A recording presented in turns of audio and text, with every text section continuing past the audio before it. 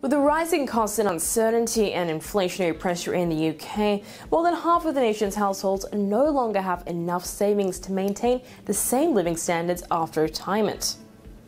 According to research data from the Wealth and Assets Survey, around 54% of Brits were not saving enough money to meet the rates set by the Pension Commission in 2004.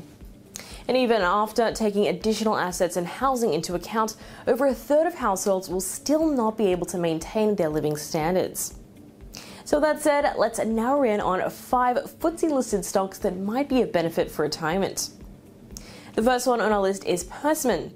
The British home building company has provided its shareholders with a negative return of 32.84% over the past 1 year. And with a market cap of £6.9 billion, Persimmon is offering a dividend yield of 10.8% per year. Next is British American Tobacco. The multinational cigarette manufacturer has provided its shareholders with a return of 22.63% over the past year.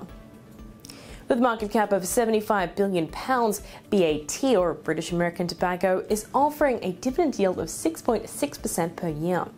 And last on our list is Centamin.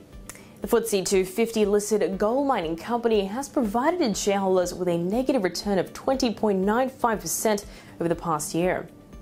With a market cap of about £1 billion, Centamin is offering a dividend yield of 7.5% a year. And that concludes our list. Now to be up to speed, hit that bell icon and stay ahead of the game. I'm Holly Shields for kalkinemedia.